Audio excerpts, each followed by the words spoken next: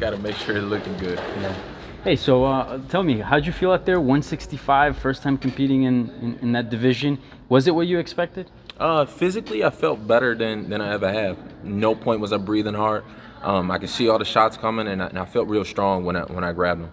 How was the weight loss for 165?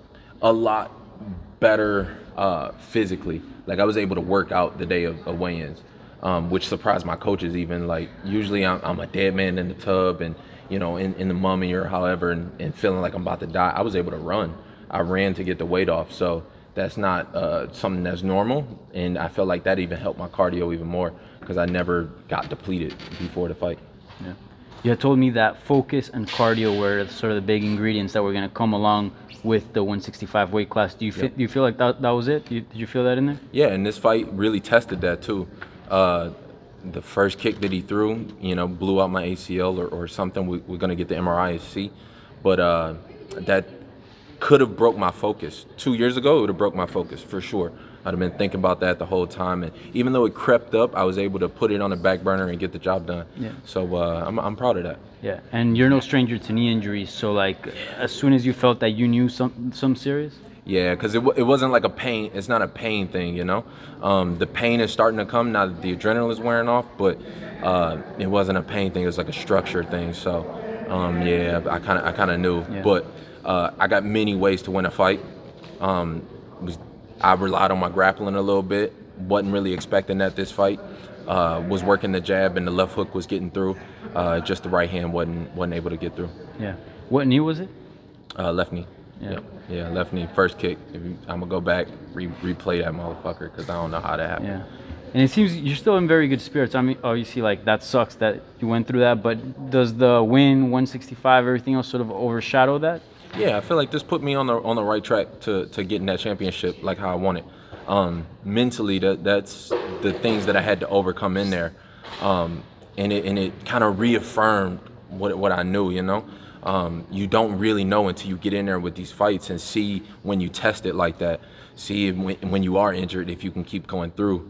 And I feel like I overcame that adversity. And me a year ago or 2 years ago, or the me that fought Tony Ferguson for the UFC title, wouldn't have been able to push through in that way. So I'm happy that I'm finally at this level. All right, your first fight at Eagle FC, 165-pound division. What message do you have for free agents who want to come over here? What experience have you experienced? What message do you have for them to come? It's amazing over here, man. It's amazing. Like it's a different level of focus and a different level of talent, really. It's nice that we in a sport where it's not a one-stop shop anymore. It's not a one pony horse trick show. Fucking shit. One trick pony. Yeah, you just fought. Okay. That part.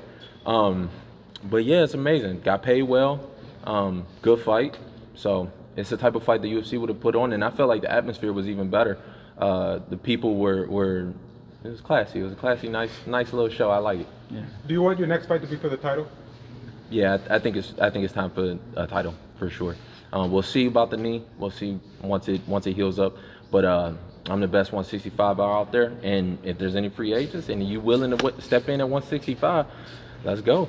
Let's go. If you willing to step on that mat at 165, I'm gonna beat your ass.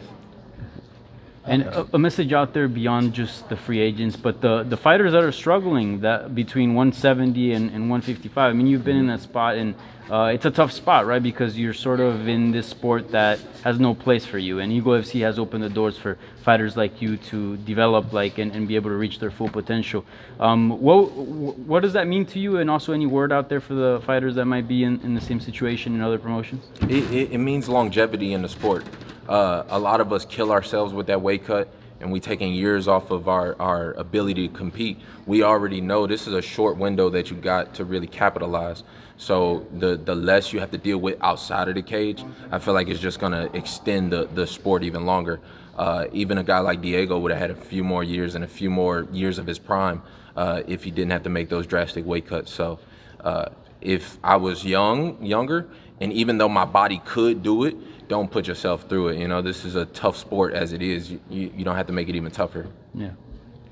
Tell the people what's in store for the fans, the MMA world. Kevin Lee at 165. What are we in for? A gold belt. A gold belt is next.